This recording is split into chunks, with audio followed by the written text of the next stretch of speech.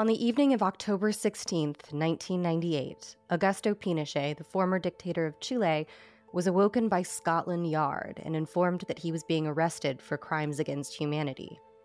Pinochet had traveled to London sometime earlier for a minor back surgery, and British and Spanish authorities, considering him a flight risk, acted quickly, placing him on immediate house arrest in his hospital bed at London Bridge Hospital.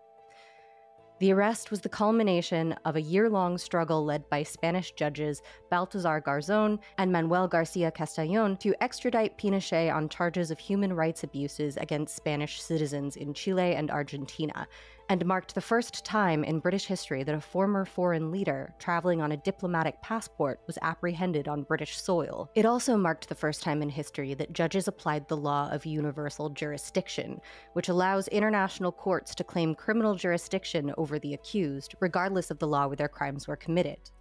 In 2000, Pinochet would be allowed to return to Chile on the grounds of ill health, and he spent the last few years of his life under house arrest, facing another possible extradition, but he'd never formally be convicted of a crime. But that he was arrested at all established a significant legal precedent, one that many legal scholars considered to be the most significant moment in international law since the Nuremberg trials, and it caused significant political and legal reverberations.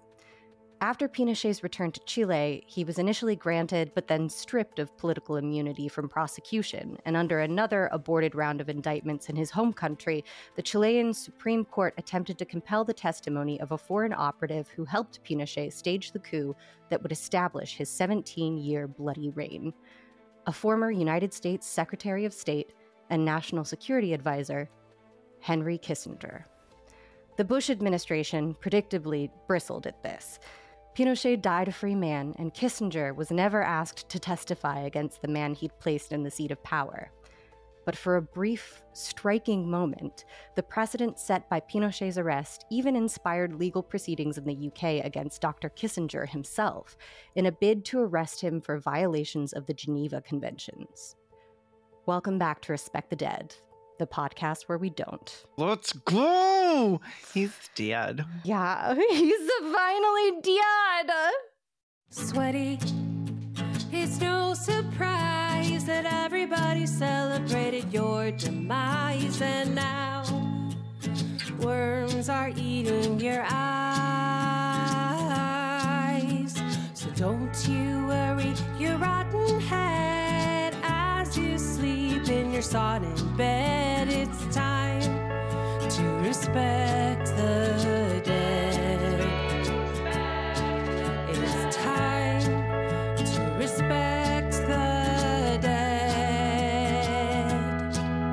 It's time to respect the dead. We're smoking that Kissinger pack today. Finally. I know nothing.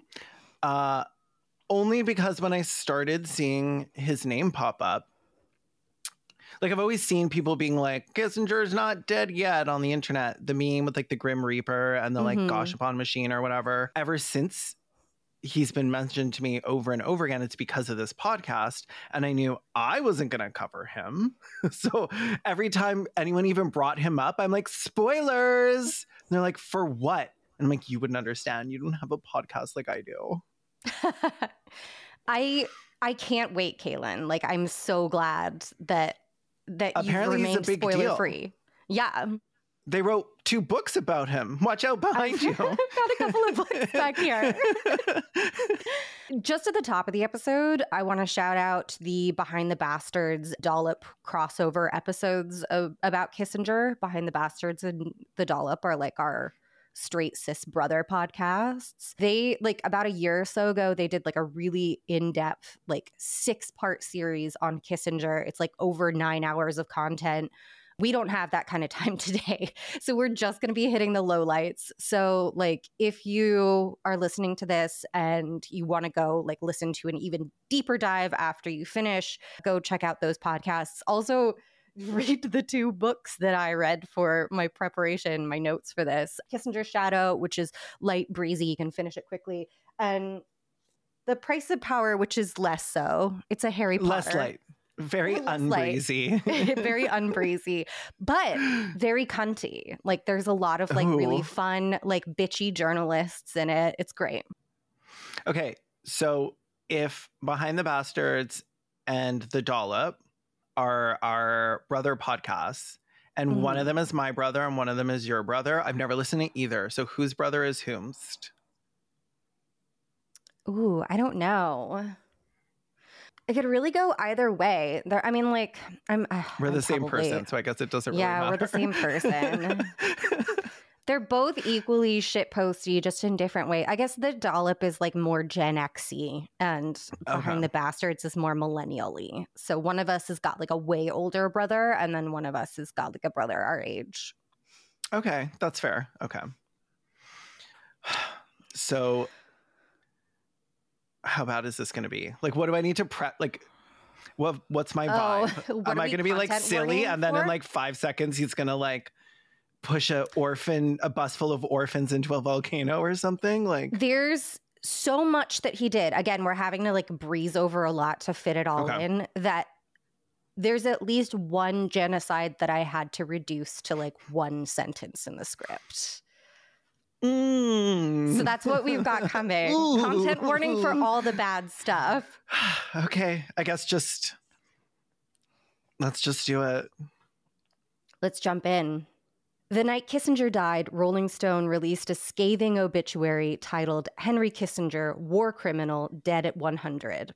From that article, the Cubans say there is no evil that lasts 100 years, and Kissinger is making a run to prove them wrong, Greg Grandin told Rolling Stone not long before Kissinger died. There's no doubt he'll be hailed as a geopolitical grand strategist, even though he bungled most crises, leading to escalation. He'll get credit for opening China, but that was de Gaulle's original idea and initiative. He'll be praised for détente, and that was a success, but he undermined his own legacy by aligning with the neocons. And of course, he'll get off scot-free from Watergate, even though his obsession with Daniel Ellsberg really drove the crime. Wait, he's Watergate adjacent? He's Watergate adjacent. We really won't be talking about Watergate in this. Was Watergate the first gate? Yes. That's why everything has the gate suffix. Dope. We might talk about Watergate at some point. Watergate happened in the Nixon administration, and Henry Kissinger would be Nixon's Secretary of State. So all the guys from that, the whole gang's there. Men being secretaries, just queering the government. I love it. He did queer the government. Oh, I love a girl boss. Henry Kissinger pegged so many governments. Oh, I love them all in the ass. I love when feminism is just men but backwards.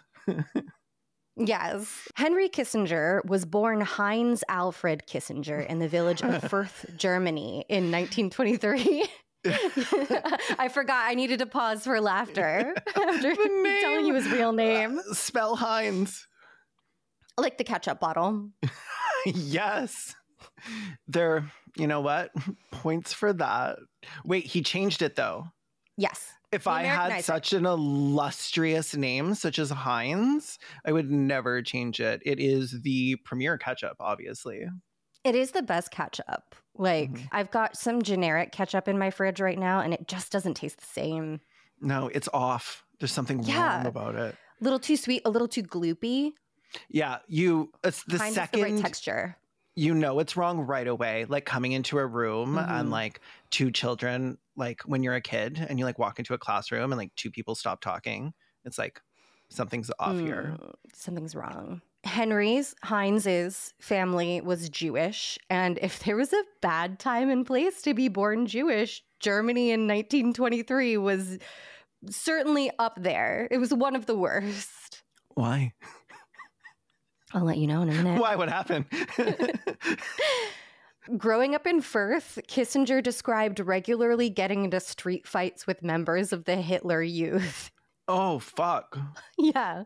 It's like, okay, so we're starting off real intense. Yeah. I think this is like, we won't get to spend a lot of time on his like young life because again, we're having to like gloss over everything. But I mean, like, I think this is a real Shakespearean story of like a rise and fall because like he starts out being like a Jewish boy born in Germany at the time of the rise of Hitler. Yeah.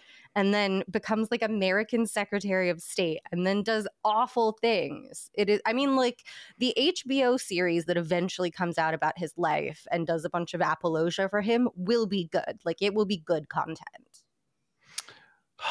They're going to make like 18-year-old Henry Kissinger like so hot. Fucking hot too. So fucking hot. It's going to be like the Gossip Girlification, the CWification of Henry Kissinger. Mm-hmm. It's going to be played by some gorgeous Australian accent. Some gorgeous Australian accent. No such thing. Some gorgeous. No such thing.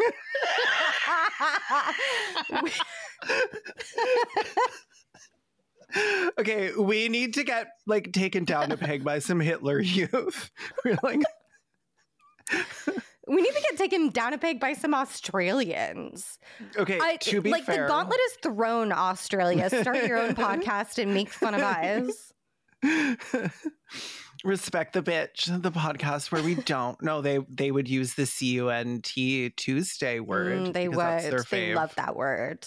Carn't. They love misogyny in Australia. It's one of their like most valuable exports.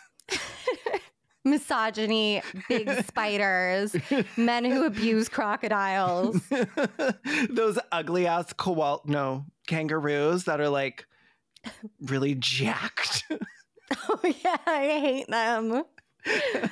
I think we should kill them. As a vegan, I can say that. Luckily for Kissinger, he and his family managed to flee the United States when Heinz Henry was around 15 in August of 1938. Kissinger once said of the Germany of his youth, "Germany of my youth had a great deal of order and very little justice. It was not the sort of place likely to inspire devotion to order in the abstract." Interestingly, his experience as a German Jew growing up under the rise of Nazism did not cause him to prefer justice without order. From Kissinger's shadow, quote, "Kissinger as a diplomat is often described as amoral, as believing that values such as universal human rights have no role to play in the implementation of foreign policy." He reportedly once said, paraphrasing Goethe, that if he had to choose between justice and disorder on the one hand and injustice and order on the other, he would always choose the latter. Okay. It's a little fashy. Yeah, he grew up with fascists and remarked like there was a lot of fascism. And then he was like, but I still prefer that to, not fascism, right? At least the death trains ran on time. Also, like what a weird little false dichotomy, too. Like, why is the implication These are the only two options? Yeah.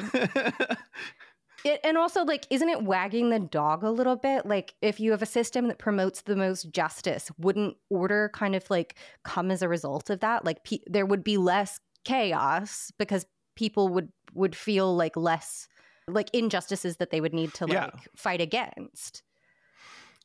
Most people are just chill if their circumstances, if their material circumstances are good. Most people are happy to just chill out. Most people just want to go home, make a bowl of smart popcorn, play Stardew Valley, put on some Stardew Valley, and watch old episodes of SVU. It's so true. Bum, bum. Grandin goes on to argue that this isn't amoral, it's utilitarian. Quote, "Greater good can be achieved for the greatest number of people when great powers do what they need to do to create an orderly, stable, and peaceful interstate system, which in turn might nurture whatever fragile justice human beings are capable of achieving." That's what we're saying. Stardew Valley and SVU. Yeah. Once in the U.S., the Kissinger family settled in the neighborhood of Washington Heights in Manhattan, where young Henry would graduate from George Washington High School. But in 1943... What's the vibe there? Is it like affluent, do you know, like around the time? At the time, I think it was a lot of German Jewish. It was like a big German Jewish neighborhood. I just heard like whenever I hear Heights, I'm like, ooh, sounds expensive. But I guess that's not how it actually works. That's not how it actually works. Okay. I think nowadays it's probably nicer, but okay. Back then it was like, yeah, it was German immigrants. Yeah, fleeing. So yeah, I'm guessing not with a lot to their name. Yeah. But in 1943, shortly after graduating high school and beginning his studies at City College of New York, Kissinger was drafted into the U.S. Army. As a private in the 84th Infantry Division, Henry Kissinger, who'd only escaped Germany 5 years before, returned to his homeland to fight the Nazis. While in the Army, Kissinger is described as being discovered by a fellow German expat with Jewish ancestry, Fritz G. Kramer. Kramer was older than Kissinger. He'd already had a wife and child when the Nazis came to power, and he abandoned them to escape to America in 1939. Bye, Queens! Like Kissinger, he'd been drafted into the U.S. Army, and like Kissinger, he earned his U.S. citizenship while serving. When Kramer discovered that Kissinger also spoke fluent German, he took Kissinger under his wing and ensured his assignment to the 84th Infantry Division's military intelligence. Together, they fought in the Battle of the Bulge and participated in the liberation of a German concentration camp. Kissinger wrote of the liberation of the Hanover-Ulm concentration camp, "I had never seen people degraded to the level that people were in Ulm. They barely looked human. They were skeletons." Now, you would think that would make you like... And he's like, and I hope I get to see it again. I hope I get to do that to someone one day. Okay, so now I know how it feels. Yeah. But, like, sometimes you got to walk a mile in somebody else's genocidal shoes. Kissinger eventually joined the Counterintelligence Corps. Kissinger was assigned to the 979th CIC Detachment, which was a part of the Army Counterintelligence Corps under orders to collect information on and recruit ex-Nazis for U.S. anti-Soviet intelligence operations. Fuck yeah. Yes, I think if there's anyone that you can trust to work for you and give you covert intelligence, it's a Nazi. I've always said that. Yeah. America rocks. I love that they're like, hey, Nazis, remember those guys that we like allied against you with? What if you came over to our side and we did a little fuckery to them? I also love the phrase counterintelligence because I know intelligence also refers to like literal data, but just the idea of naming yourselves the like, we're the opposite of smart. The dum-dum. So cute. Oh my God, we are counterintelligence. Okay. That's our second podcast name where we talk about leftist stuff. We just talk about dumb takes on Twitter. Okay, yeah, no. Save this. Write this down and text it to me once you're editing. Babe, we're recording it right now. All right. While working for the CIC, he was placed in command of denazification efforts in the Bergstrasse region of Hesse, which essentially gave him absolute authority over the law in the region. Okay. And having this taste of unbridled power at the age of 22 didn't affect him at all, and he only ever did good things. The end. Oh my God. Okay, I honestly thought this was going to be a little worse, but I'm so glad he's dead because he sounded, I don't know, a little annoying. Like a little full of yourself. Oh, wait, I have some more notes here. Okay. At Kramer's suggestion, Kissinger left City College of New York and went to Harvard, graduating with his bachelor's in political science in 1950 and achieving his master's and doctorate in 1951 and 1954, respectively. I gotta say, like, all the most sinister things come out of Ivy League colleges, and I think that they should be abolished. Stanford. I've always said, don't trust anyone with a doctorate. So true. Yeah. That's why when I had my surgery done, I just asked the guy in the alleyway outside Kaiser Permanente. Is that a real place? Yeah, it's a hospital. I knew that. It sounded really real.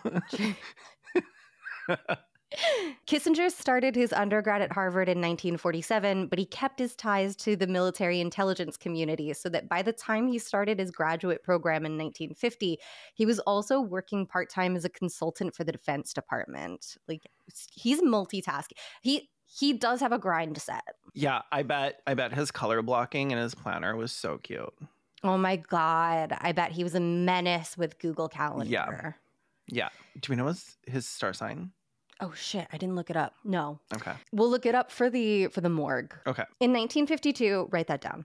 In 1952, while still a grad student, he was a consultant to the National Security Council's Psychological Strategy Board, which ran covert psychological and paramilitary operations, otherwise known as PSYOPs.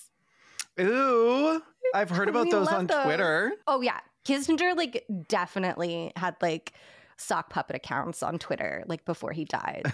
Like I've definitely been told I'm a psyop, so I'm assuming it means like cute, kind of annoying, like grows on you. So true. So true. Yeah. After completing his doctorate at Harvard, he stays on as a Harvard facility member and teaches lectures in political science, but he still also works as a consultant for the U.S. government. He loves consulting. He loves consulting. He loves telling you what he thinks. And in 1955, he was made a consultant to the NSC's Operating Coordinating Board, which was, according to Seymour M. Hersh in The Price of Power, the NSC's highest policymaking board for implementing clandestine operations against foreign governments. Like, this was the era that we were, like, really fucking around in places like Guatemala and stuff. And, like, just, like, overthrowing their governments. Why?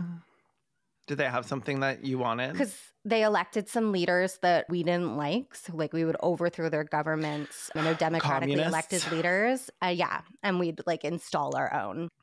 Oh. So he, fresh out of teaching at Harvard for a couple of years, like still in his mid-20s, early 30s, is like working for them. In 1957, he publishes Nuclear Weapons and Foreign Policy, in which it's a book, in which he advocates for the tactical, regular use of nuclear weapons in order to win wars.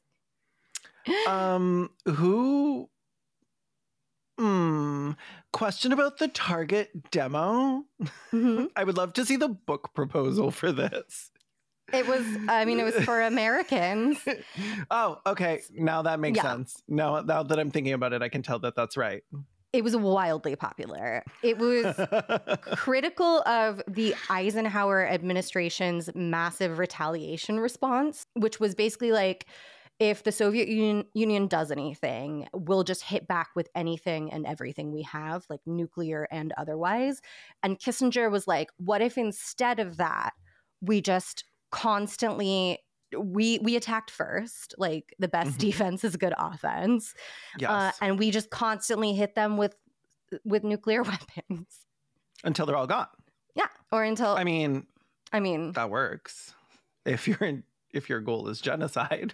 And again, kind of like about his, because like Kissinger's like political philosophy and like mindset and outlook is like so interesting because he's a psychopath. And Greg Grandin writes, Kissinger is inevitably called a realist, which is true if realism is defined as holding a pessimistic view of human nature and a belief that power is needed to impose order on an anarchic social relations. Like, what book is this from? Is that The Price of Power? Kissinger's Shadow. Okay, they're both a little cunty. They're super cunty. They do not love him. They're us.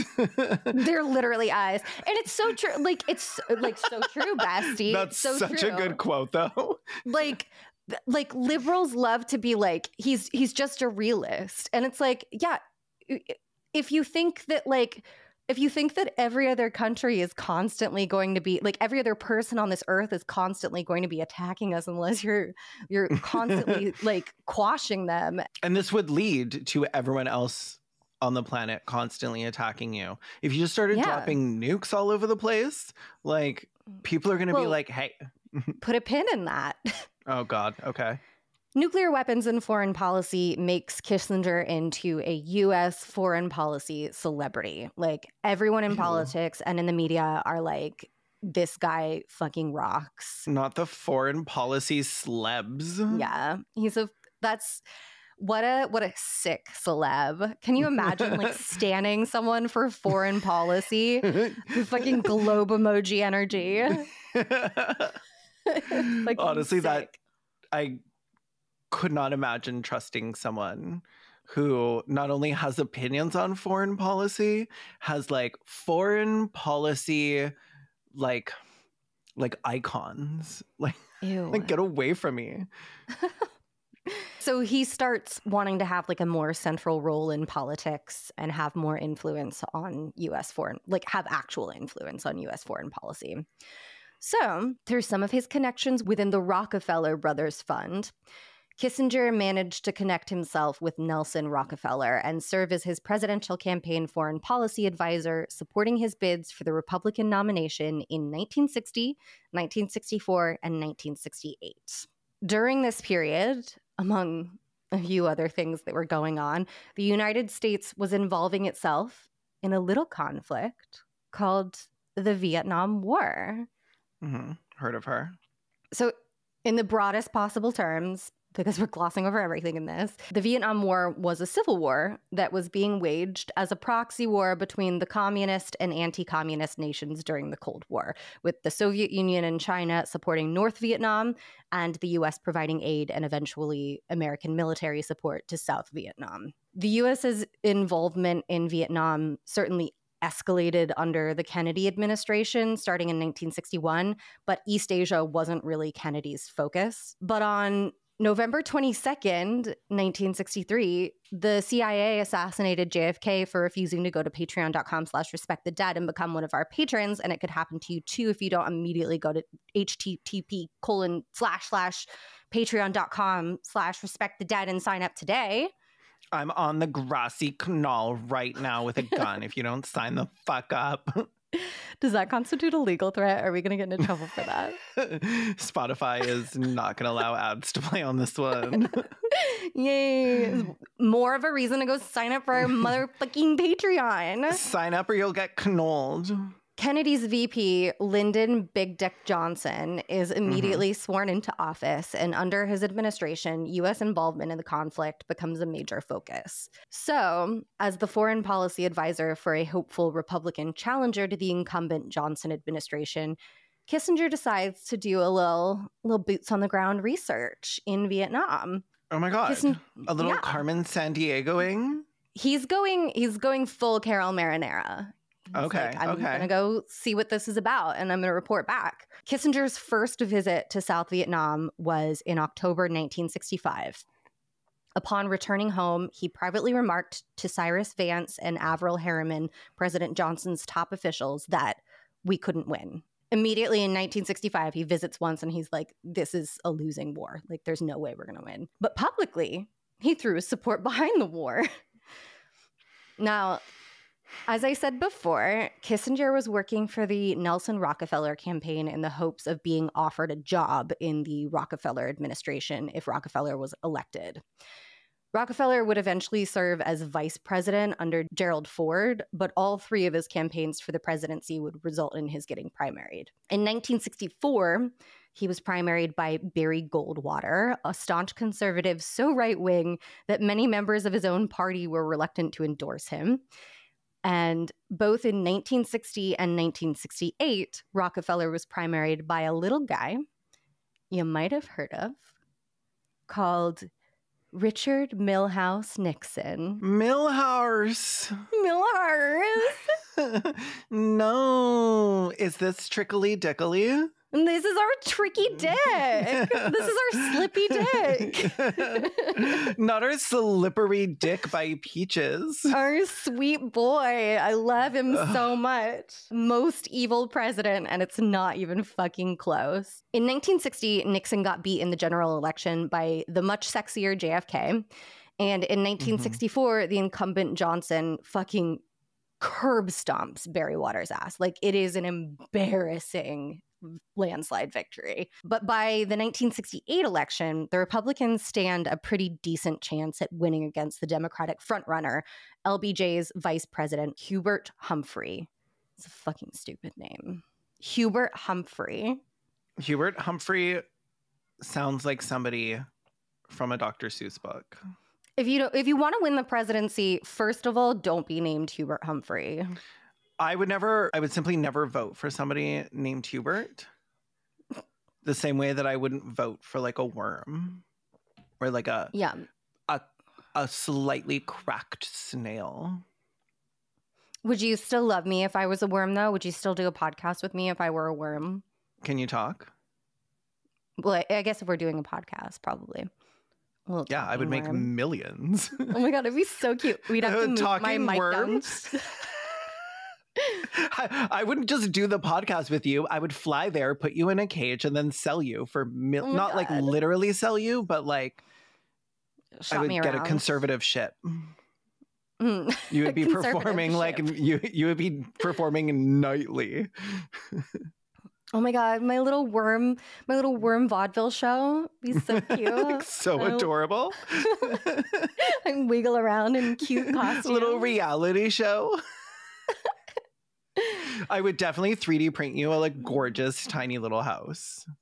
Oh my God. It would be like, what's it called? Sylvanus. Like, Sylvanian drama. Yeah. Yeah. We would beat them so easily at the social media marketing. I mean, they don't have a talking worm. They just have little and they never will. Critters.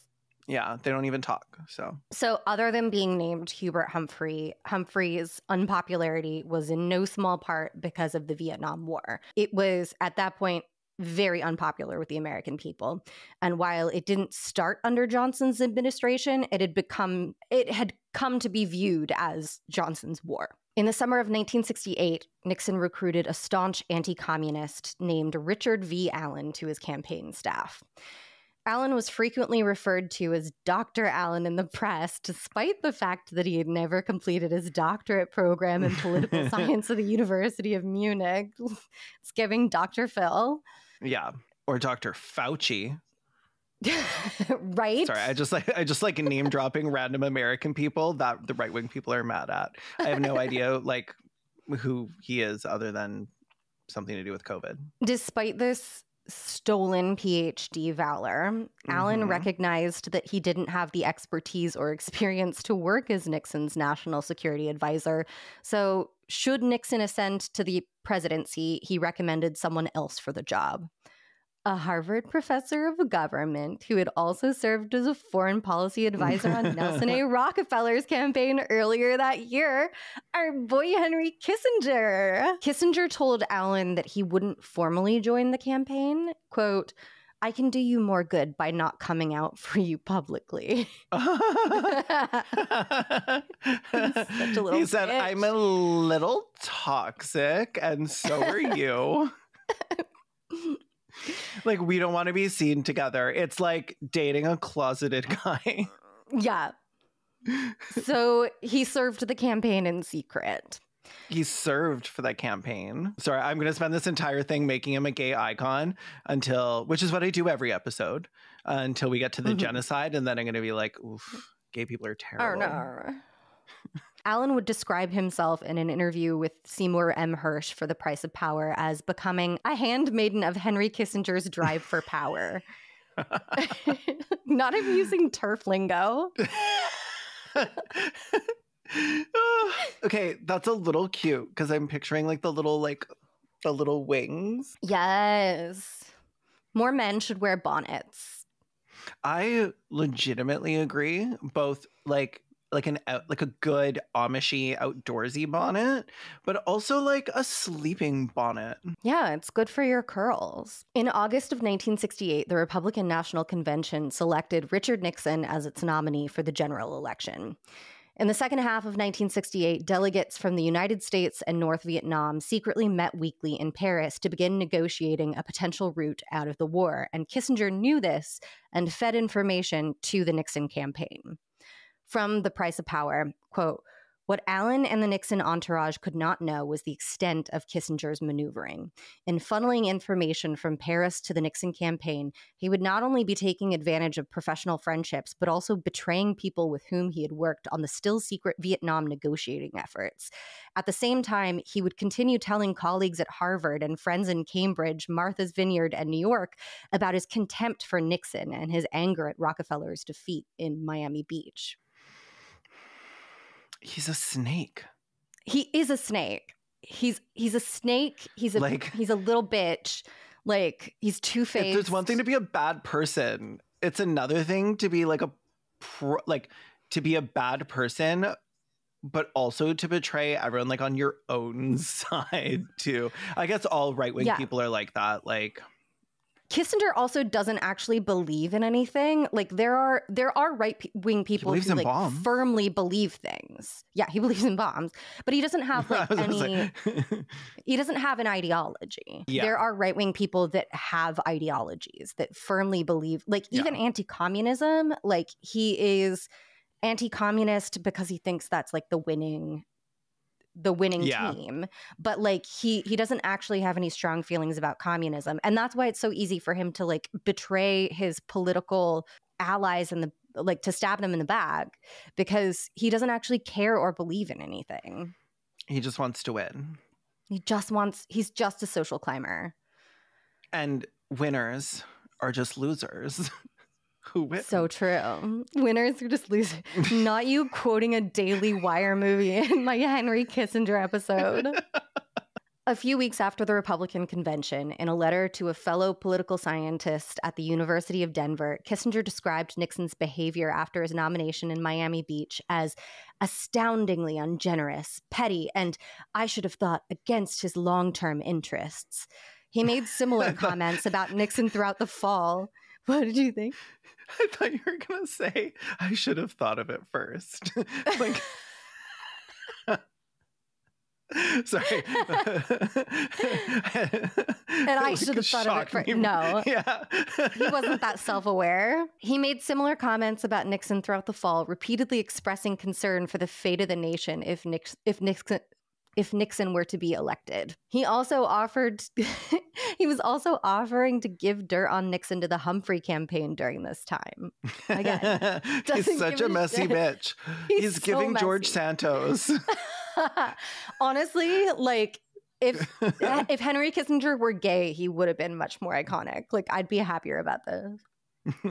Nixon initially does better than Humphrey in the polls, but as October draws near, the gap was narrowing. On September 17th, Kissinger contacted Ambassador Averell Harriman and pretended that he had broken with the Republicans, writing to him that they were unfit to govern. So Ambassador Harriman is the ambassador that's working on the negotiations between North Vietnam and the United States to try to bring them to the table with South Vietnam. Okay. And so he's like writing to him and being like, I'm a Democrat now. He then visited Harriman in Paris and inquired after the peace talks. He's like, so how's it going? How are the peace talks coming along? Can I just say I love a good Harriman? Like, me what too. A gorgeous name. In late September and early October, Kissinger lets the Nixon campaign know that something is up with the Paris talks and that the Johnson administration might be closing in on an end to the war, which would be potentially disastrous to the Nixon campaign. Kissinger advises the Nixon campaign to, quote, put the Vietnam monkey on Humphrey's back, not Johnson's, and to imply that the Humphrey campaign was playing politics with the war. So Nixon even starts calling for bombing pauses and peace at political rallies and ran his campaign on claiming to have a secret plan to end the war. Then, on October 9th, at the Paris meetings, the North Vietnamese delegates asked Ambassador Averell Harriman if the U.S. would stop bombing if the Hanoi government agreed to come to the table with representatives from South Vietnam, and the Johnson administration immediately began negotiating with the Saigon government to try and make this happen. It would be the beginning of real peace talks. So this is like the communist government is like, if you guys agree to stop bombing, we will sit down and talk with South Vietnam. So cooperative. Yeah. By late October, the latest election polls showed Humphrey 2 points behind Nixon. The election was going to be very close. Kissinger wrote a letter to Humphrey criticizing Nixon and asking to be part of the Humphrey administration. Humphrey's aide, Ted Van Dyke, said of the letter, "It was so grotesque. I wasn't angry at him. I remember Henry being a both sides of the street kind of guy." Bye. On October 22nd, 1968, Nixon called his aide, H.R. Haldeman, and told him to monkey wrench the Paris peace talks.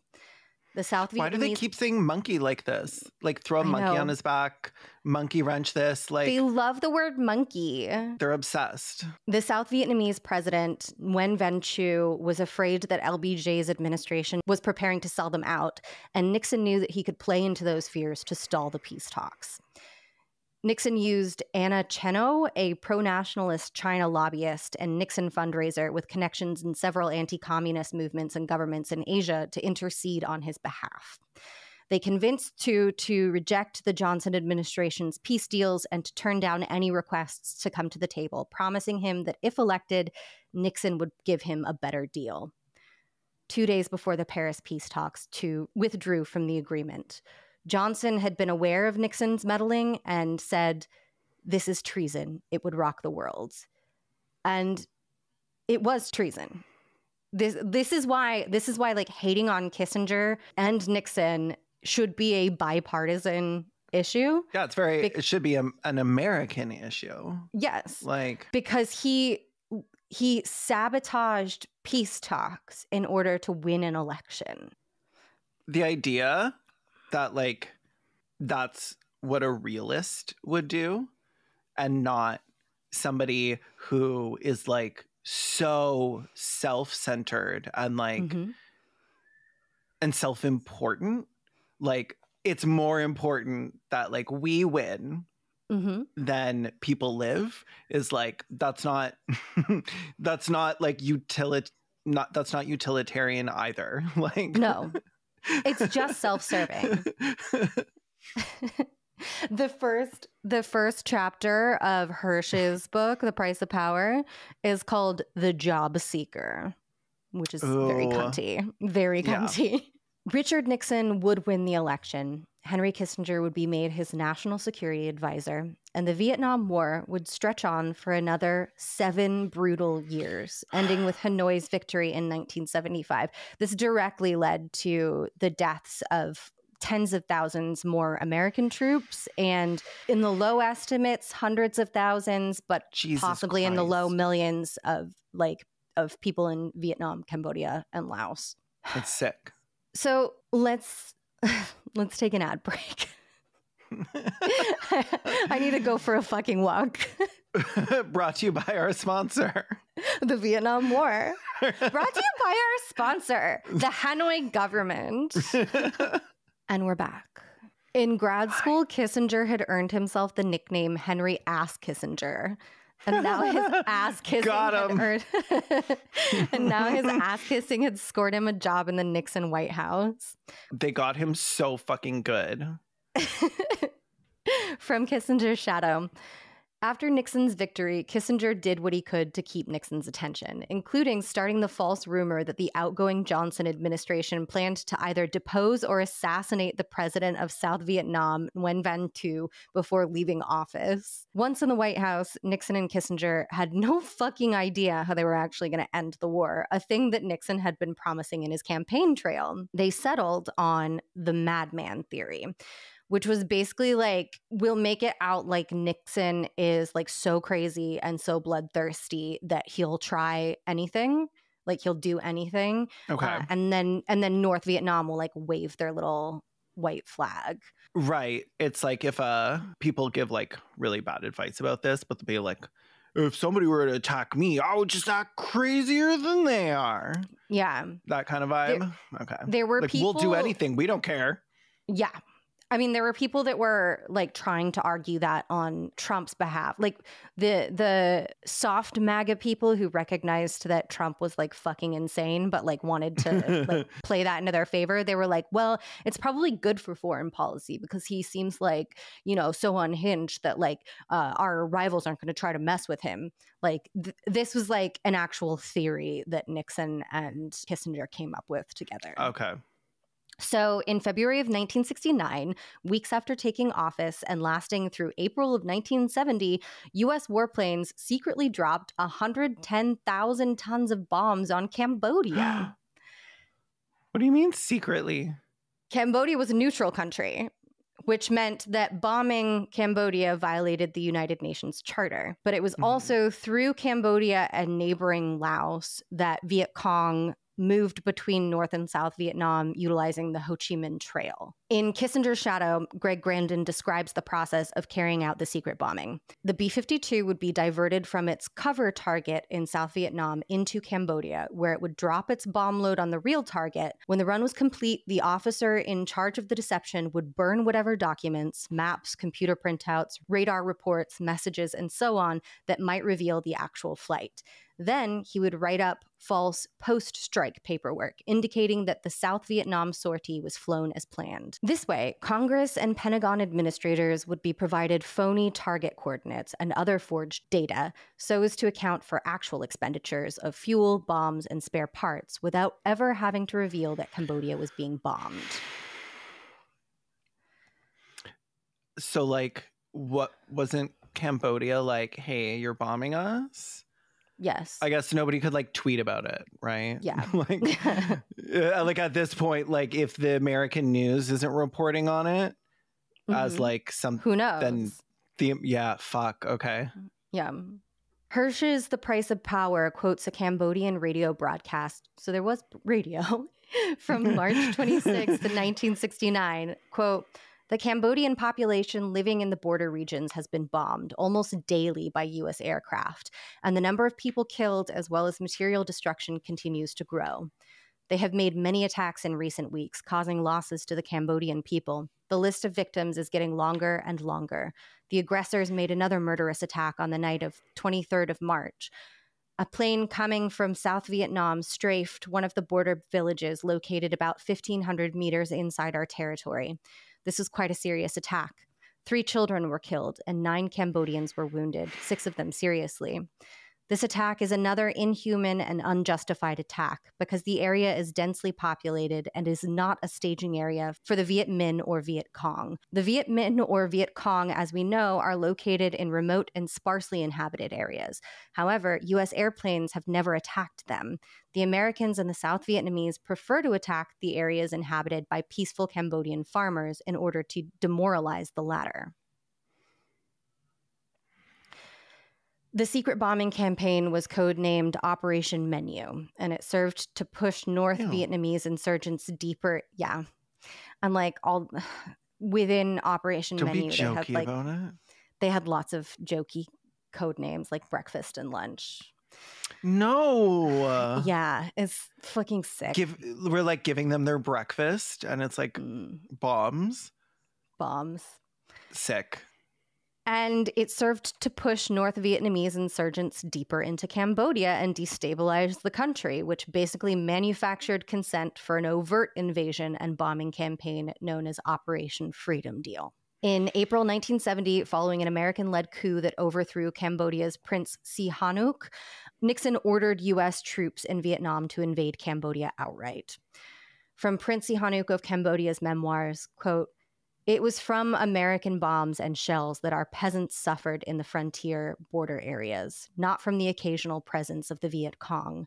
And in the areas most frequently and most heavily bombed, there had never been any trace of the Viet Cong. The corpses found were those of Cambodian peasants, including a high proportion of women and children." In total, more ordnance would be dropped on Cambodia during the Vietnam War than the Allies dropped in the entirety of World War II. This is a country about the size of Missouri.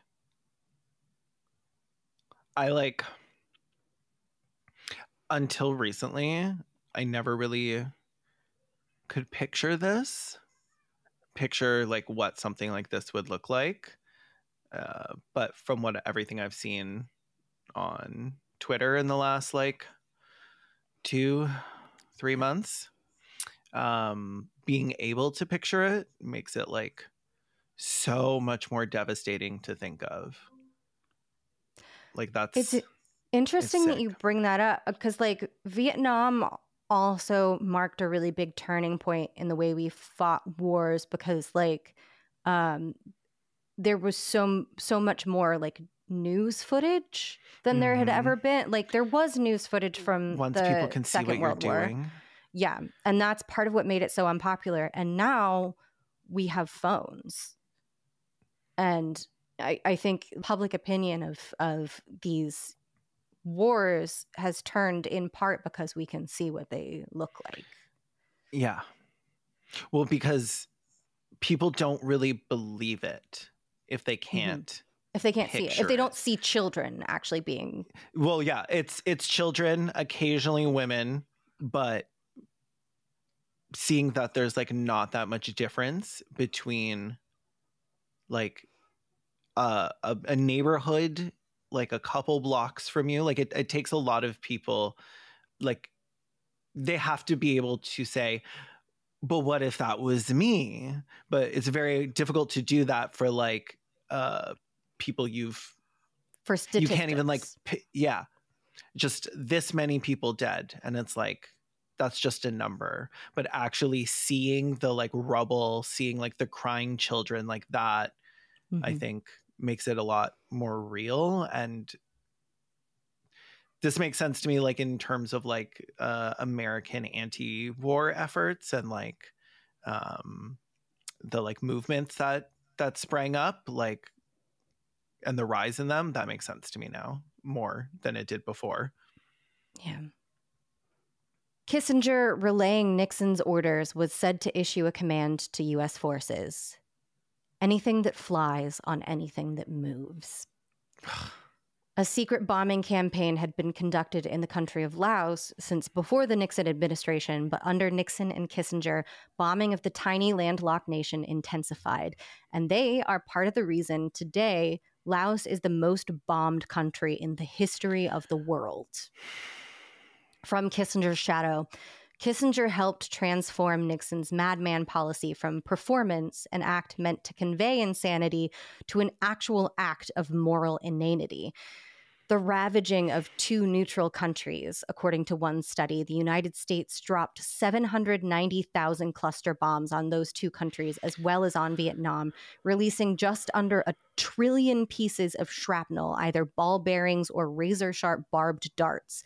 More bombs were dropped separately on Cambodia and Laos than combined on Japan and Germany during World War II. For Cambodia, Ben Kiernan and Taylor Owen provide a definitive tally. They write that it remains undisputed that in 1969 to 1973 alone, around 500,000 tons of U.S. bombs fell on Cambodia.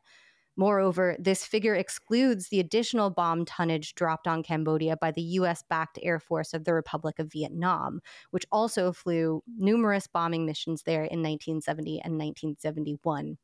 The amount of bombs that hit Laos is even more stunning.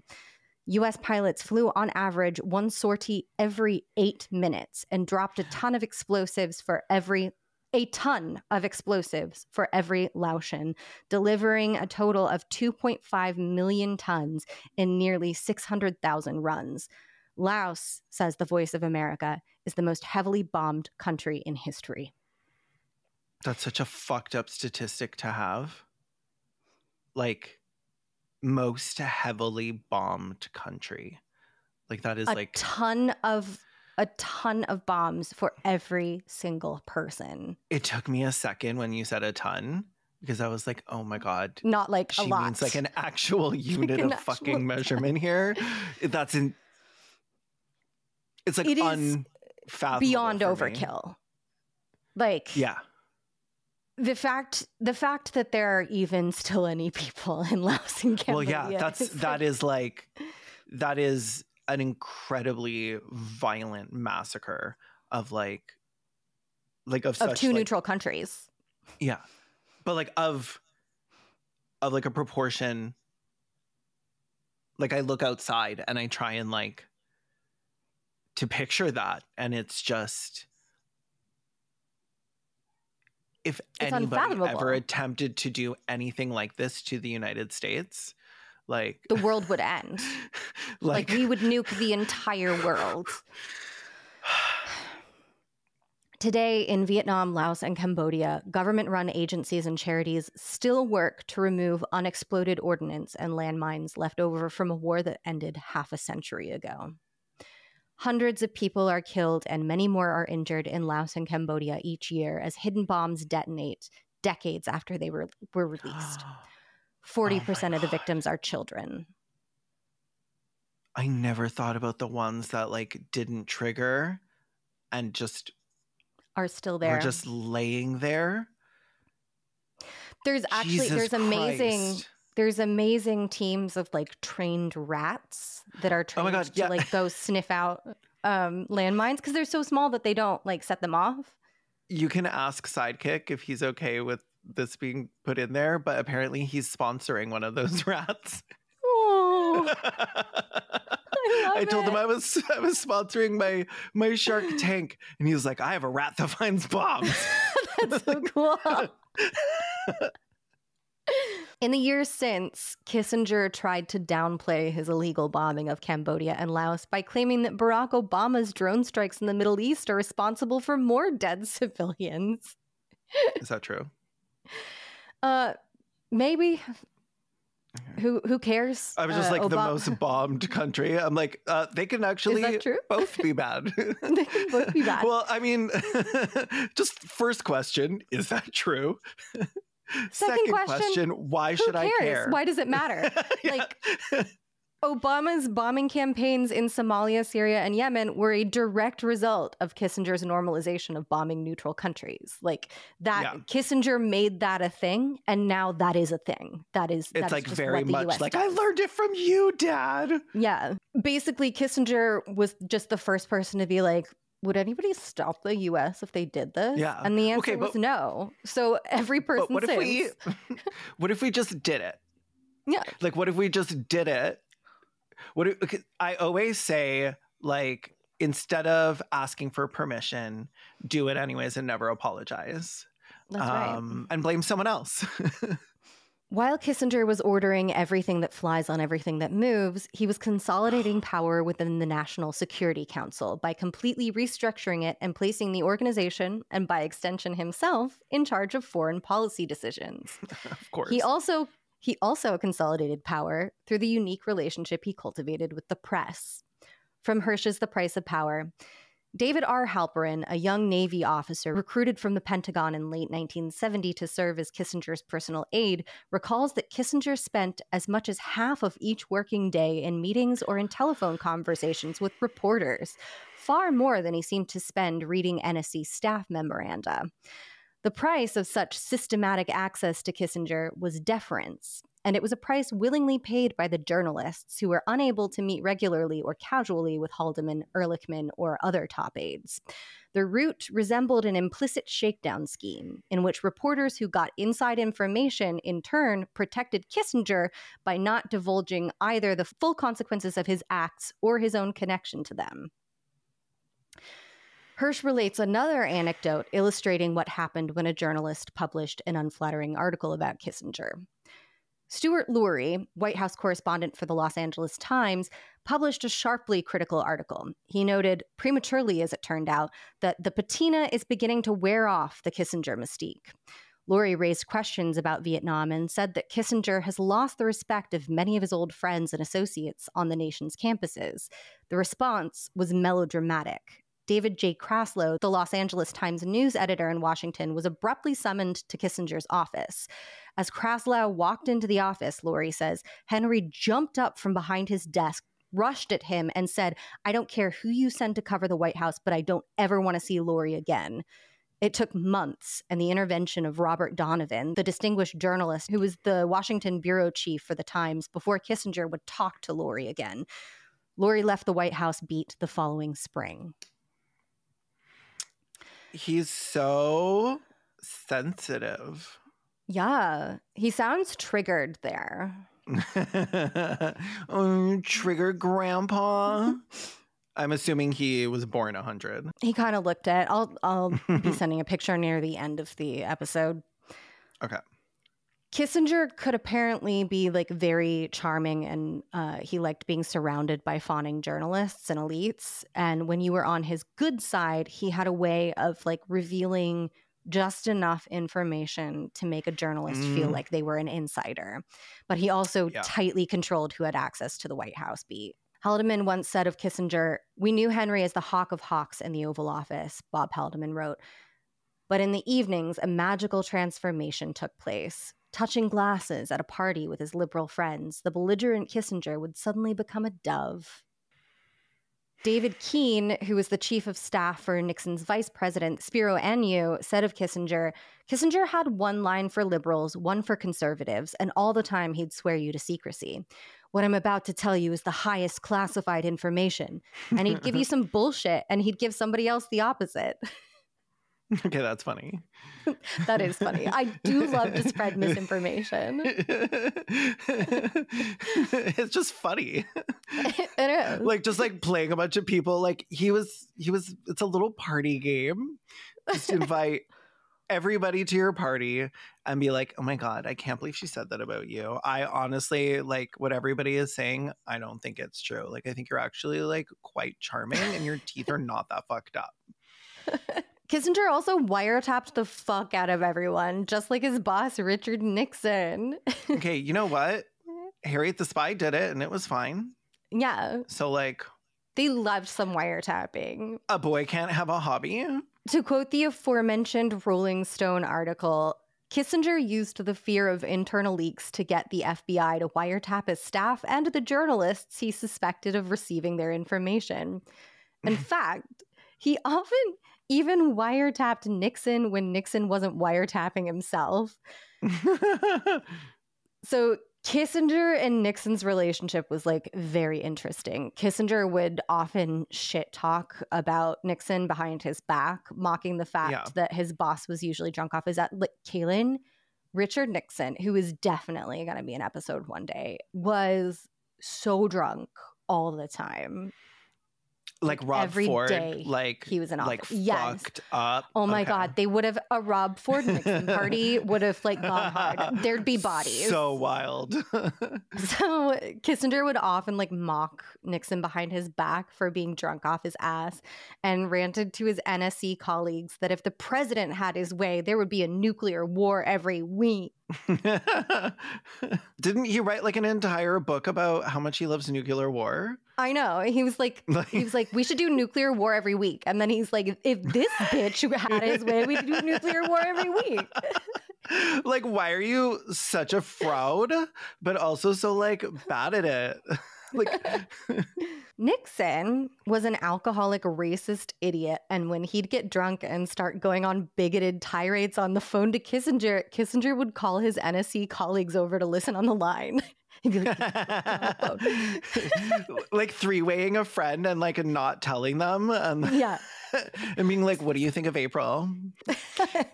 Tell me the truth of what you thought about Nixon's outfit today.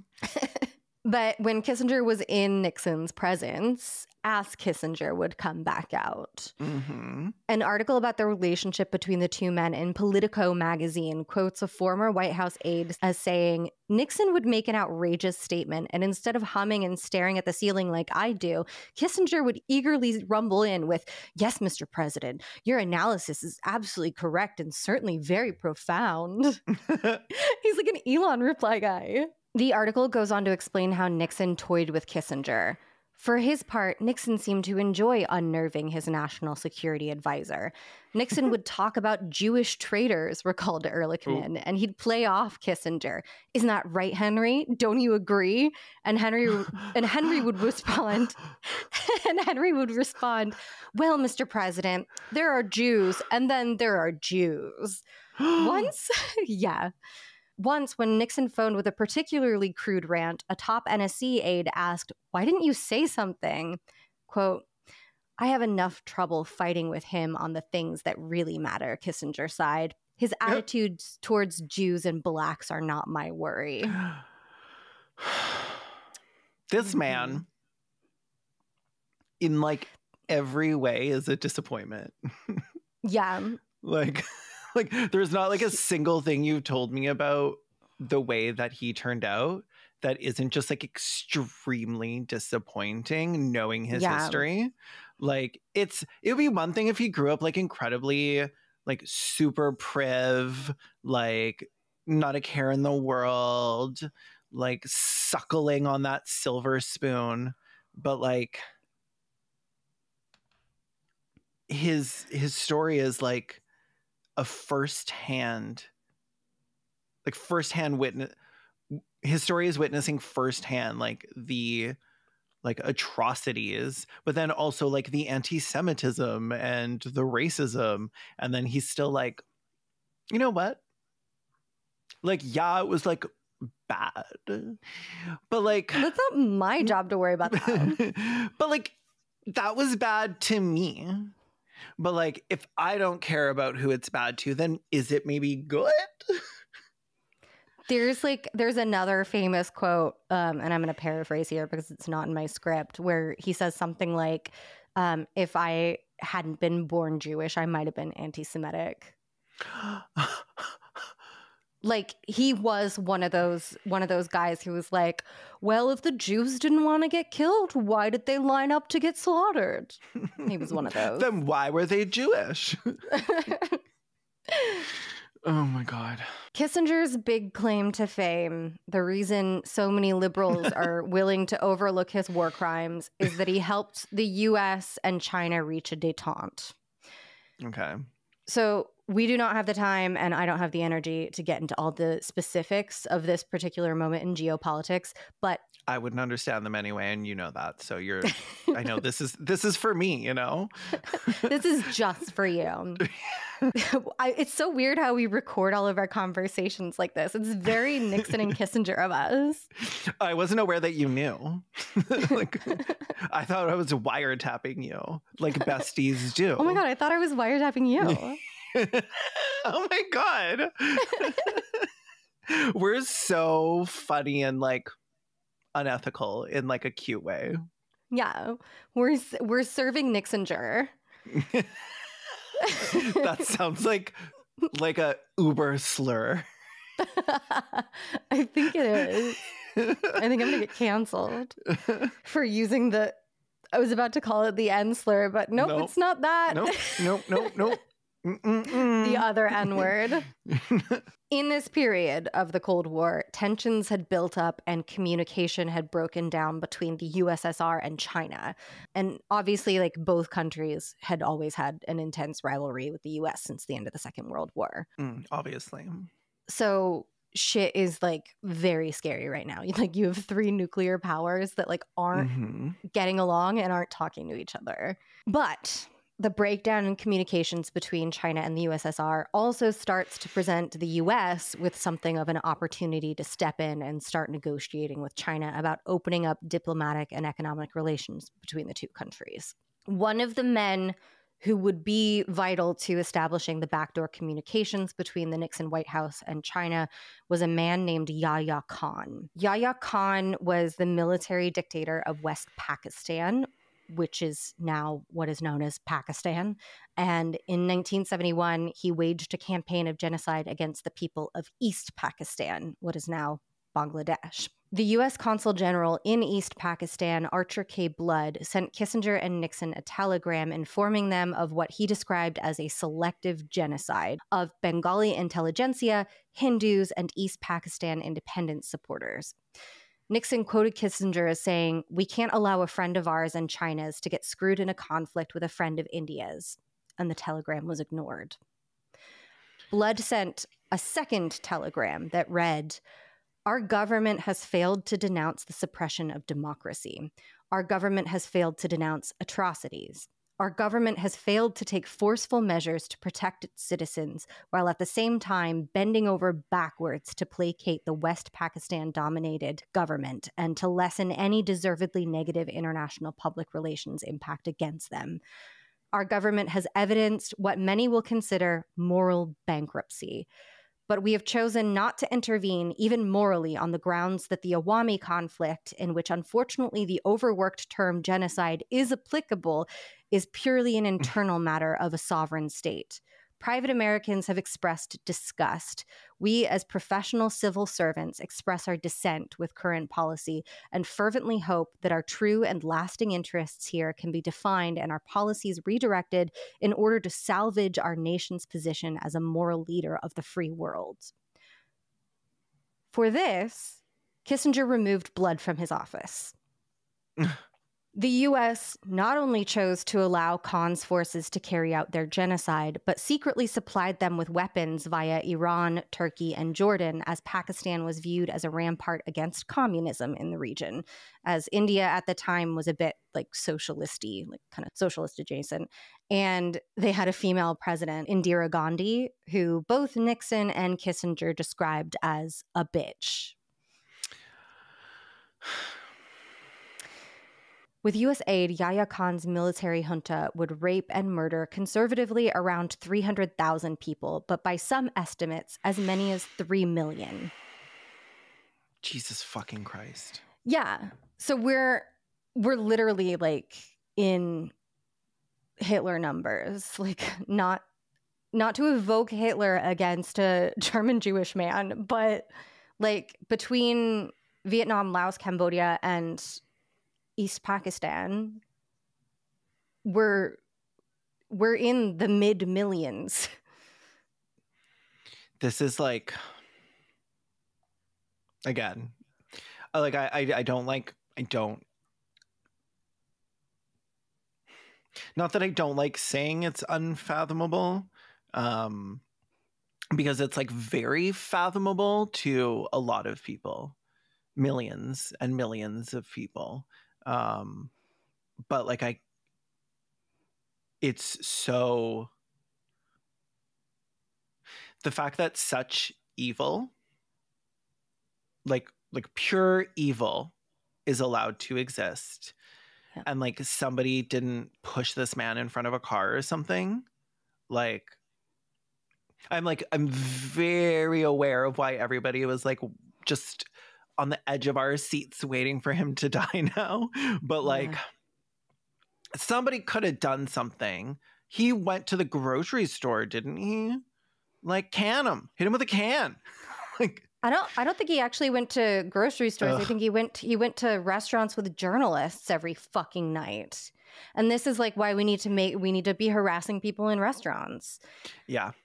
This is also like, I have to say, this is why Nixon is like the most evil US president, and it's not even fucking close. I think. Did you know that before you read these books? Yes. Yeah. Or like, okay. I've known about a lot of this, but yeah, like Andrew Jackson might give Nixon a little bit of a run for his money, but I think the body count is still in Nixon's favor. Yeah. Like it's unfucking believable. So we're going to take another break. And then when we come back, I want to talk about Chile. I hate this podcast. Just quickly before we talk about Chile, because we're just hitting the lowlights today, there's a lot that we're going to skip. And if there is high demand for more Kissinger episodes, like maybe we'll do a deep dive into like some of the events that we like maybe do some episodes that are deep dives into the events that we've had to gloss over. But I do want to just take a moment to mention Africa. Kissinger and Nixon had a policy of strengthening their political relations with white minority governments in Africa, like Rhodesia and apartheid South Africa. This mostly involved relaxing some of the economic policies that had been enacted against those governments. So, you know, they're like, we want to let the racists know that, like, we're not mad at them. And do you want to know what Nixon and Kissinger called this policy? Do you want to like make a guess? Do you want to guess what they operation named it? How racist is it? On a scale Just of like, take a guess based on what you know about how they talk in private. I don't want to guess. Anything I say is going to make me seem racist. Like, what's the most racist thing I can think of? No, that's okay. They called it the tar baby option. No. Sorry, I probably like blew out the mic there. No. Yeah. When I read that, I screamed. I would never have even went there. Like, I screamed. Like literally the ones in my head, I was like, Operation Less Than Us. Like, Operation Undeserving of Humanity. I was like, oh, that'll get them. Like, nope. Just Operation Slur. Operation Slur. Yep.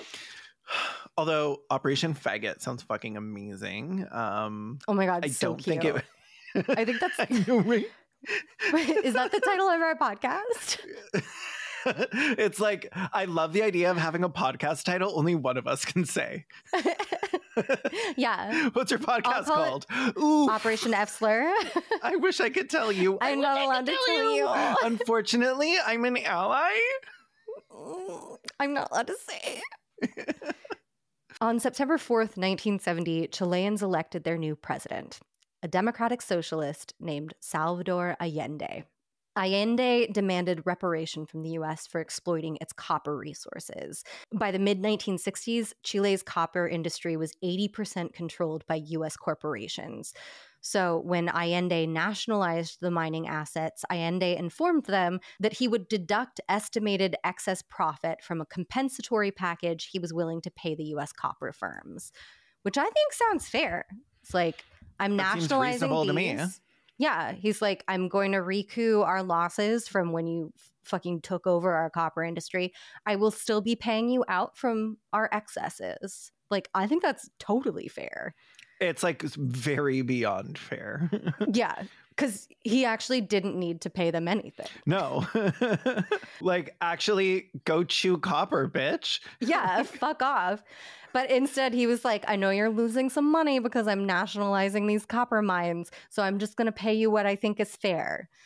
Said Kissinger, I don't see why we need to stand idly by and watch a country go communist due to the irresponsibility of its own people. So I love democracy, but I do think that if people are doing something that, like, I personally think is a little stupid, they shouldn't get to.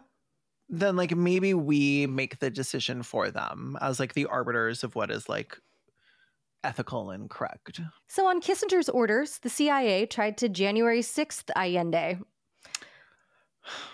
Yep. U.S. covert operations failed at their attempt to prevent Allende from taking office, but succeeded in assassinating the Chilean commander-in-chief of the armed forces. Kissinger ran to Daddy Nixon and cried that Chile shouldn't get to democratically elect a president he doesn't like, noting, quote, the example of a successful elected Marxist government in Chile would certainly have an impact on and even precedent value for other parts of the world, especially in Italy. The imitative spread of similar phenomena elsewhere would in turn significantly affect the world balance and our own position on it. Dunny, if they get to go communist and take back all of their shit, then other people might take back their shit, and then I wouldn't have their shit. But I want their shit, Daddy. Daddy. I love this Daddy, bratty sub-Kissinger. Daddy, the communists have taken my toys. And by toys, I mean their own resources. Yeah, their own shit. So Nixon declared that it was NSC policy to bring down Allende. Ugh. On September 11th, 1973, a military junta headed by Augusto Pinochet and backed by the CI motherfucking A staged a violent coup d'etat. Just before the presidential palace was captured, Allende broadcast a farewell speech to the citizens of Chile over the radio.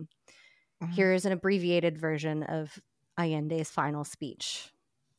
My friends, surely this will be the last opportunity for me to address you.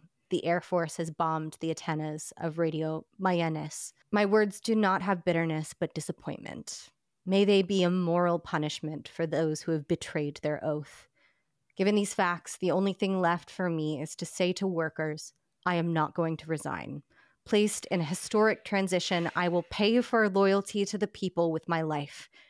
And I say to them that I am certain that the seeds which we have planted in the good conscience of thousands and thousands of Chileans will not be shriveled forever. They have force and will be able to dominate us, but social processes can be arrested by neither crime nor force. History is ours, and people make history. The people must defend themselves, but they must not sacrifice themselves. The people must not let themselves be destroyed or riddled with bullets. but they cannot be humiliated either. Workers of my country, I have faith in Chile and its destiny. Other men will overcome this dark and bitter moment when treason seeks to prevail. Go forward knowing that sooner rather than later, the great avenues will open again and free men will walk through them to construct a better society. Long live Chile. Long live the people. Long live the workers. These are my last words, and I am certain that my sacrifice will not be in vain. I am certain that, at the very least, it will be a moral lesson that will punish felony, cowardice, and treason. So if that sounds like a suicide note, that's because it was. Allende chose to die by his own hands rather than be brought down by Pinochet's men. Juan Seoane, Allende's chief of bodyguard at the time, recalled Allende's final moments. Allende began to say goodbye to us one by one. He gave us a hug and told us, "Thank you for everything, comrade. Thank you for everything." And then he said that he was going to leave at last. He walked to the end of the line with his AK, turned around behind a wall, and then he shouted, "Allende doesn't surrender." The shot was heard as 15 meters from where we were. The human rights abuses under Pinochet's 17-year regime are so extensive and grotesque that human rights abuses in Chile under Augusto Pinochet is its own Wikipedia article. The most famous of them was Pinochet's official death squad, wittingly named the Caravan of Death. Those are the guys that were, those are the guys that were dumping bodies out of helicopters. Jesus Christ. Yeah. Sorry, just the Caravan of Death is giving Death Eaters. Like, it's just like, it's very like, she's on the nose. Whoever wrote that did not have talent. It sounds like a haunted house. Like, let's all go down to the Caravan of Death. It's so spooky. Like a haunted hayride. And it was spooky, though. It was spooky, though. Yeah. It's really spooky. They killed a lot of people. They were a state-sponsored terror gang that roamed the country, killing people to quash dissent. Yep. And Pinochet's regime instituted a number of concentration camps where inmates were subjected to torture techniques like la parilla.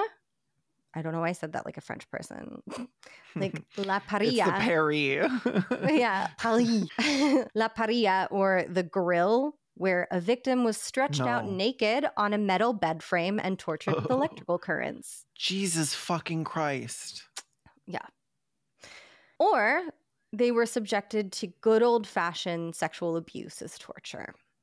Military personnel not only raped women, but also employed foreign objects and even animals to inflict additional pain and suffering. Women, and occasionally men, reported incidents where spiders and live rats were implanted on their genitals. One woman testified that she had been raped and sexually assaulted with trained dogs and live rats and was forced to engage in sexual acts with her father and brother, who were also detained. The U.S. was handsomely rewarded for their help in establishing Pinochet's regime. Economists from the University of Chicago were invited to Chile to advise Pinochet on economic policy. And can you believe it?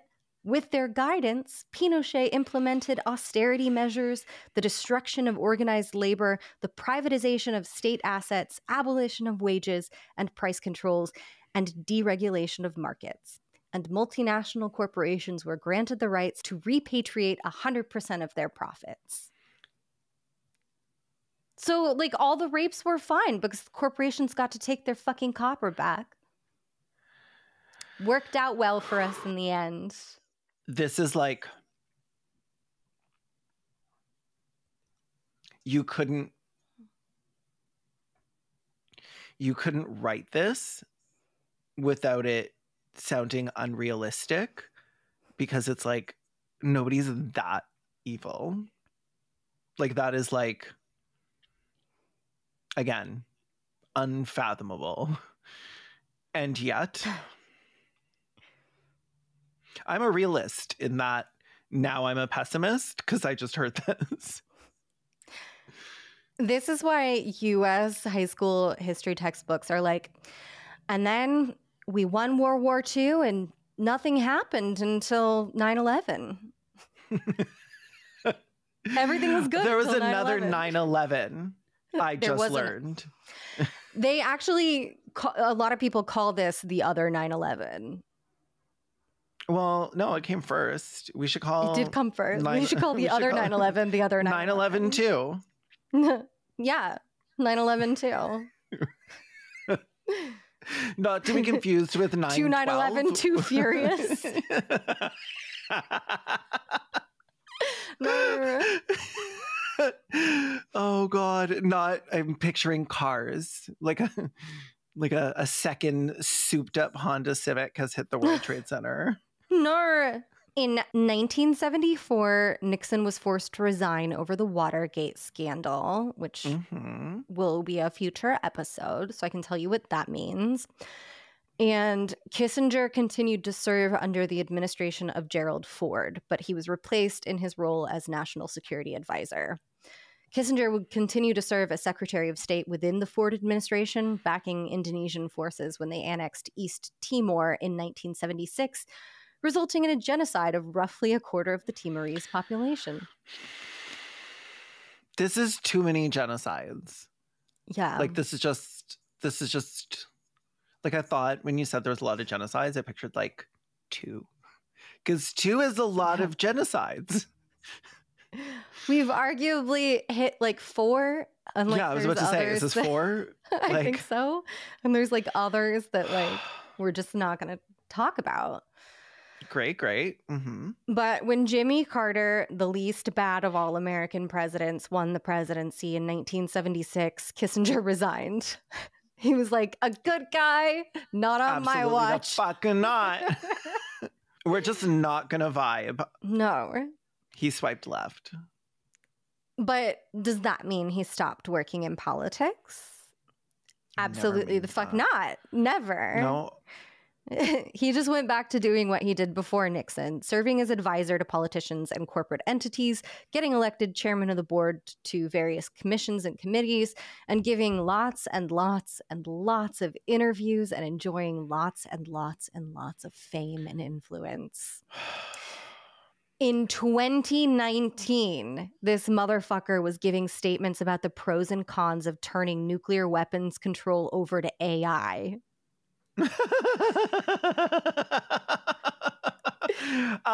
For anyone that has seen the Christmas and New Year's specials, I would have to say probably a bad idea. Vote of confidence. Sounds perfect. Great idea. To be fair, he did mention cons. He said there are some cons. But also, what was it that he wasn't in control of it anymore? I think it was. I glassed over it. Like I just skimmed it when I was reading, but it was basically like, yeah, you wouldn't have like human control over it. I guess that's kind of a con. But also, is it not a pro? Who's to say? Scholars remain divided on whether or not every toaster that you order should come with a nuclear warhead. He was issuing statements to the media almost up till the moment he died. In October of 2023, he said the goals of Hamas, quote, can only be to mobilize the Arab world against Israel and to get off the track of peaceful negotiations. In response to alleged celebrations of the attack by some Arabs in Germany, he issued a statement denouncing Muslim immigration into Germany. Quote, it was a grave mistake to let in so many people of totally different culture and religion and concepts because it creates a pressure group inside each country that does that. He's literally just doing like Breitbart news stuff, but with a Harvard education. Yeah, there's like no difference between like what he is saying and what like Ollie London talks about. Like, yeah. He's just saying it like a smart guy. Where is he saying this? Like, who is he saying interviews with like news did he outlets. have a Twitter account? I don't think he had an official Twitter account. I think he had a bunch of sock puppets that were tweeting things like, actually, working for Raytheon is like one of the only ways that like young queer people can get healthcare. Do better. It's just Henry Kissinger being like, sorry, I forgot you don't fucking care about disabled queer people. Yeah. I just my personal headcanon is that you can take the man out of psyops, but you can't take the psyops out of the man, you know? I've tried. Just because he stopped working for the CIC doesn't mean that he didn't have that CIC bug for the rest of his life. Yeah. Let's take another ad break, and when we return, I have a confession to make. Okay, Kaylin, I buried a lead. I buried a lead very, very, very deep in Ask Kissinger's hole. Okay. During his time as Secretary of State, Henry Kissinger was perceived to be one of America's hottest male sex symbols. Dude. Who said this? So many people. Wait. He was a hot Is that shit. dusty old man on that book back there? So I'm going to show you a picture of him when he was young and when he was still Secretary of State. Nerd to me. I'm not going to be attracted to a secretary. I mean, he is not hot. Where is it? Where did I you sent it in somewhere? WhatsApp. I have my phone muted. Okay.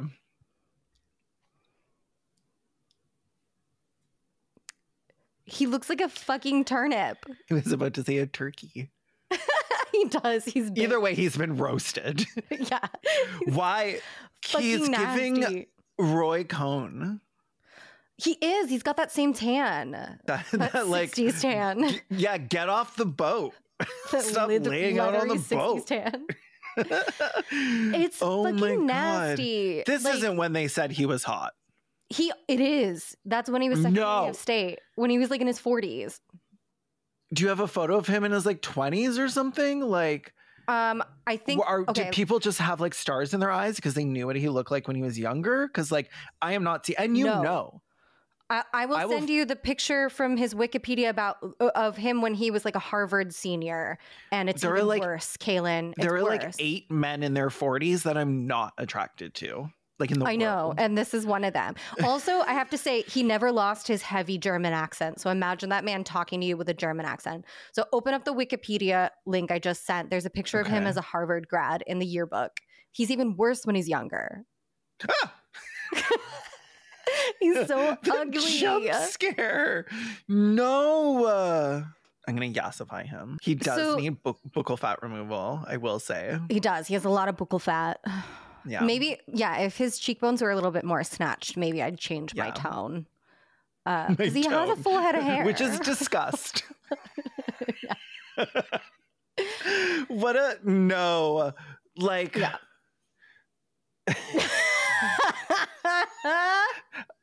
Like, look at this little guy.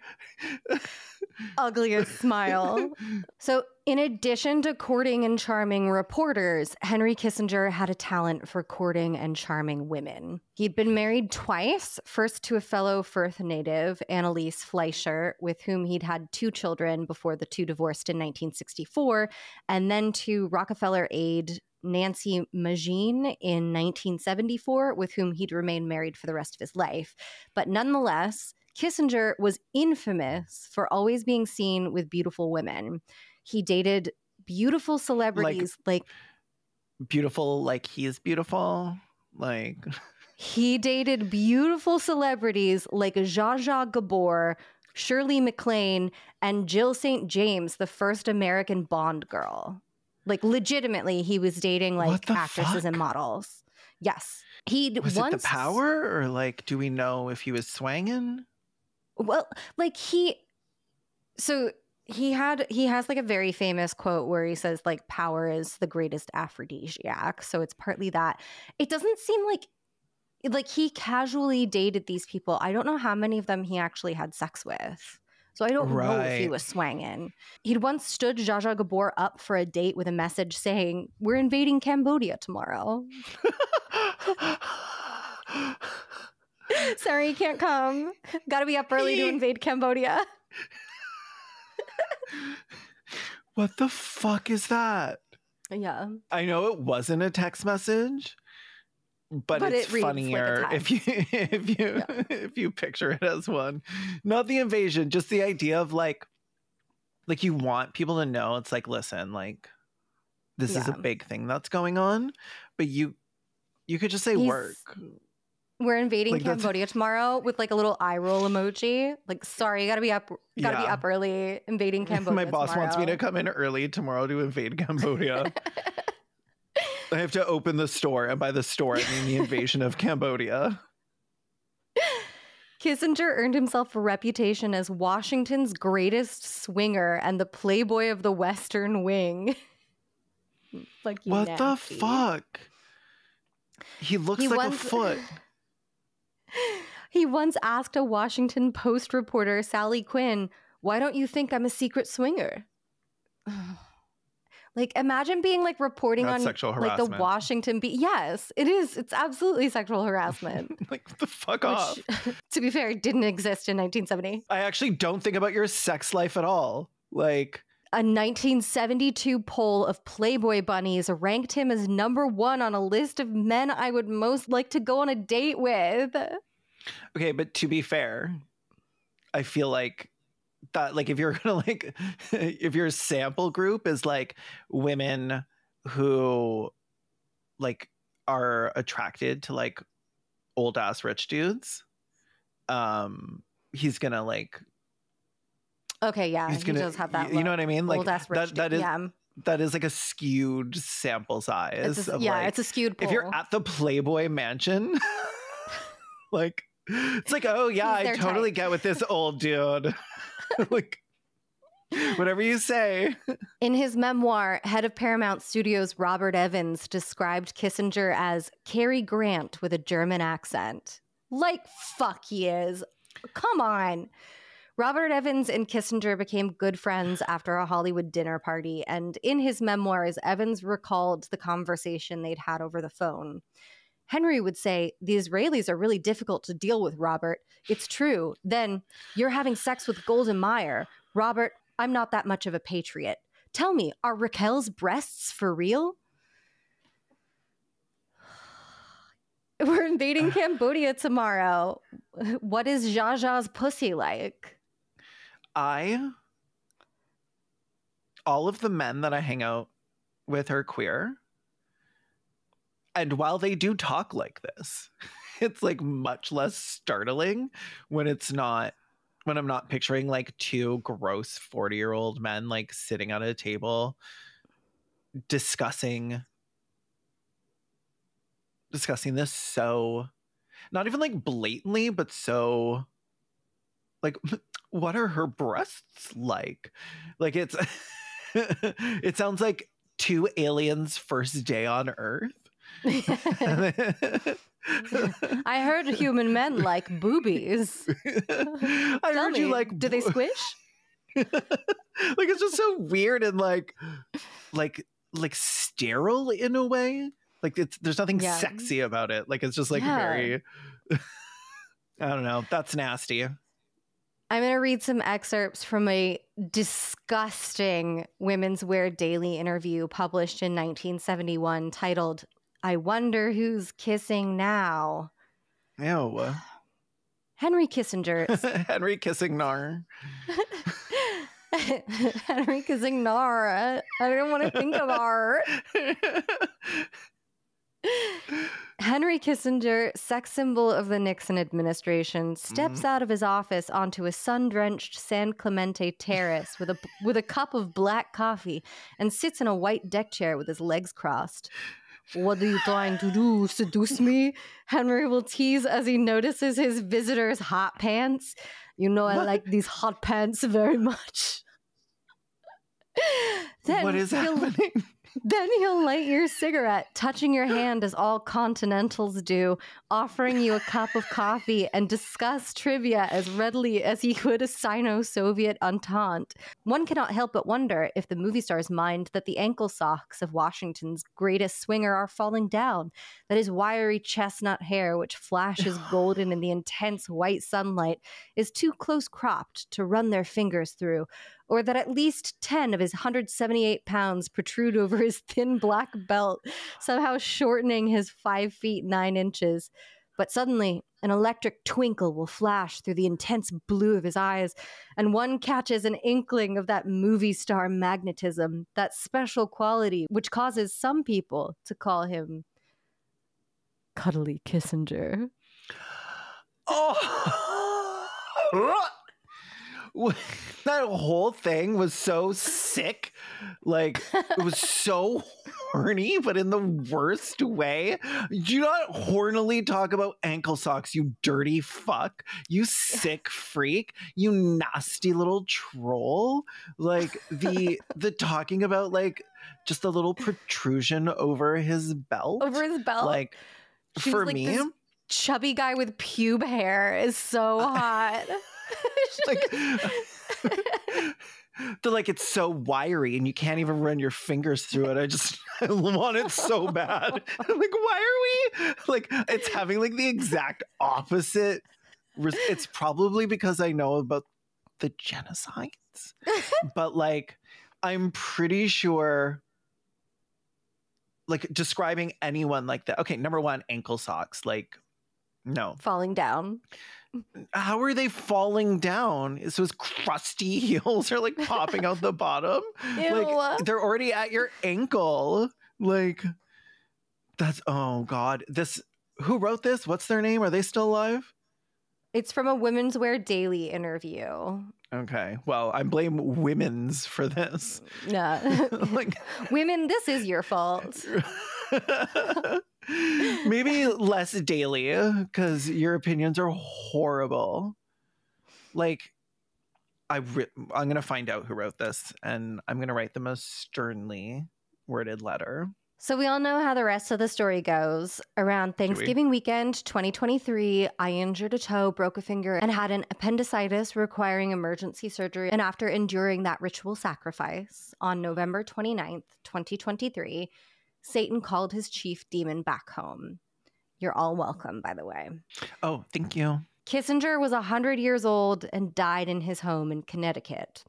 Following the announcement of his death, his life and achievements were celebrated in statements issued by former and current heads of states around the globe, including Tony Blair, Benjamin Netanyahu, Vladimir Putin, George W. Bush, and Xi Jinping. The rogues gallery. I know. Fucking. So all that fucking sucks. And I want to close out with a different story from the latter part of Henry Kissinger's life. In April of 2015, Henry Kissinger wrote a glowing promotional piece in Time magazine for a young tech startup who dropped out of Stanford to found a health technology company, Elizabeth motherfucking Holmes. In his article titled simply Elizabeth Holmes, Kissinger wrote, "When I was introduced to Elizabeth by George Shultz, her plan sounded like an undergraduate's dream. I told her that she had only two prospects, total failure or vast success. There would be no middle ground." Elizabeth's company, Theranos, would infamously turn out to be the former rather than the latter. Later in 2015, the Wall Street Journal revealed that Theranos was actually just using third-party machines that were already on the market, and in 2022, Elizabeth Holmes was convicted of defrauding her investors. But before she'd be exposed, Elizabeth Holmes would manage to take a whole lot of money from a whole lot of rich ghouls, including Henry Kissinger, who was a board member of Theranos. Okay, I do love a scam. We know this. This is show canon. Shannon.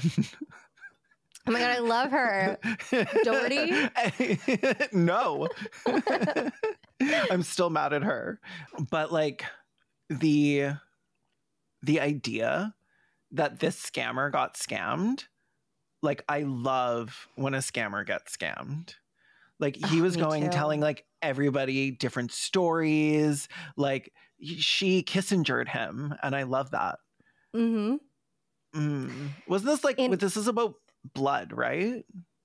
Yes. Like blood yeah. testing? So Okay. like, yeah, the idea was you could basically get like blood tests for like multiple diseases in like a machine that was like small enough to like fit in your own home. And like, I actually haven't read too much. This is just for rich people, right? Theranos. Like, yeah, but she was actually just like taking blood samples and using like machines that already exist on the market. In an article in Jacobin titled "Elizabeth Holmes Swindled Henry Kissinger and We're Not Complaining," reads, more than half of Theranos' $700 million in investor money came from the Waltons and 3 other ultra-wealthy families, the Coxes, the Oppenheimers, and the DeVosses. All 4 families were sold on the project by estate lawyer Daniel Mosley and his employer, Henry Kissinger. Dr. Kissinger has mentioned, Mosley wrote in a 2014 email introduced as evidence in Holmes's trial, a couple of other families with whom he has had a very long relationship as possible candidates for investors. As it turns out, the ripple effects of whatever Holmes whispered in the old war criminal's ear ended up accounting for more than 3/5 of the money she raised overall. Additionally, Kissinger invested $3 million of his own money in Theranos before Elizabeth Holmes was revealed to be a fraud and an American hero. Free her! Yeah. I love her. Any relation to Sherlock? Because, like, it is... Well, they're both geniuses. Well, okay, of course. Of course. It's both scammers. I think they're both on the spectrum, right? Yes. Autistic king of like and scammers. queen. Oh, okay. Yeah, that too. Neurodivergent icons. I didn't realize lying was wrong. I do love the idea of like defrauding your investors. like am I supposed I asked to be them like to give me money and they did. That's not what. It's not my fault. What They did I don't know do how to wrong? like not be lied to. Like, An investment is a gamble, and they were gambling on me not lying. and they lost. Losers are just losers who lose. That is the second Lady Ballers reference in this Kissinger episode. I can't talk about my favorite movie. I love that she was like Robin Hooding, but like minus the giving back to the poor part. She's like, I rob from the rich and I give to me. And that's the only reason she's in prison. They put her in prison because she was too powerful. She was threatening the wealthy. You only go to prison if you steal from the wealthy. Like, yeah. Nobody goes to prison for like for genocide. Yeah, you don't go to prison for genocide, but you go to prison for like stealing a couple $1 million from a war criminal. Yeah, like, for lying to a war criminal. Like, come on. Which is like, free her. I wonder if at any point she was like, I feel like I should feel bad about this, but like, God, these men suck. I don't feel bad.